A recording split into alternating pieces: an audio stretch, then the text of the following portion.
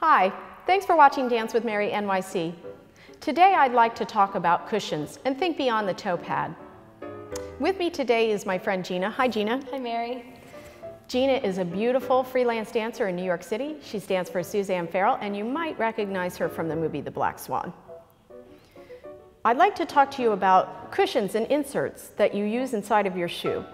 Sometimes we use a bulky toe pad, but I'd like to talk a little more about customization and making it work exactly for you. And I know you've had problems in the past with what you put inside of the pointe shoe and making it work for you. If your toes aren't even, you need a better solution than a big bulky toe pad. And let's show them some examples. Okay.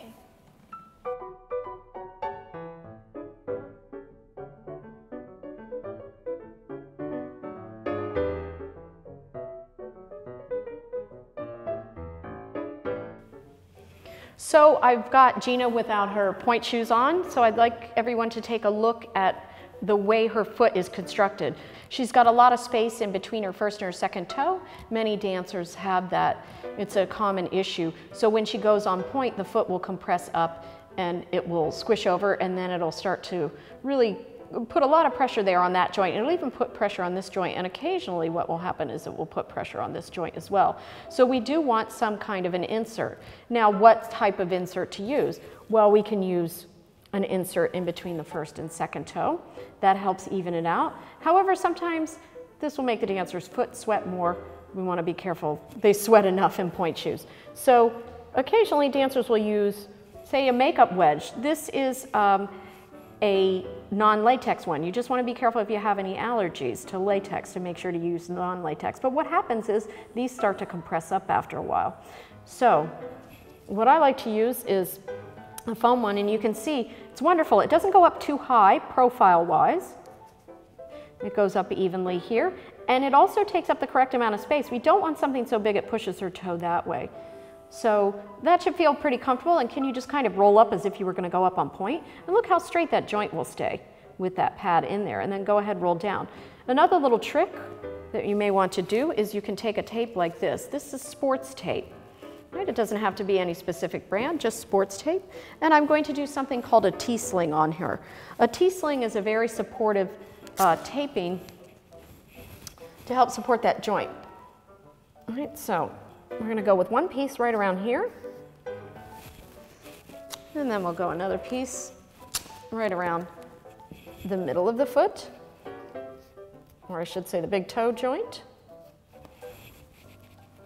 And then we can take yet another piece, and if you pick your foot up just a little bit, thank you. And let me go here. Make sure it's smooth. Go around and then put a little pressure on that. You don't want your foot to fall asleep because it's too tight. Okay? And then once again, go there, and that really keeps all the bones nicely in aligned.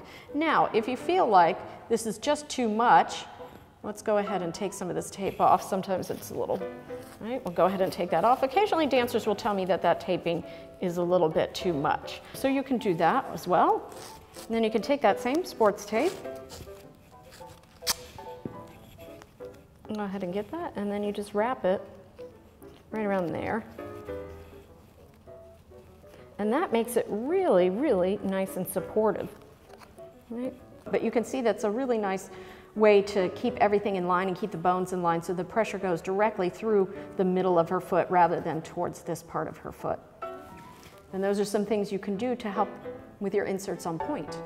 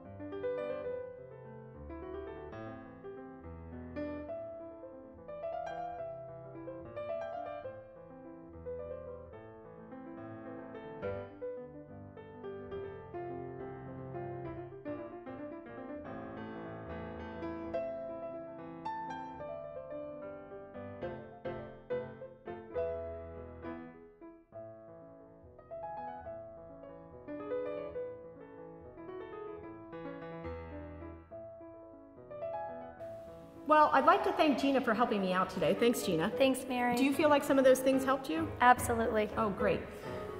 Don't forget to subscribe to my channel, Dance with Mary NYC, and make sure you leave comments below on what works for you inside of the pointe shoe. Thanks for watching, and I hope you enjoyed.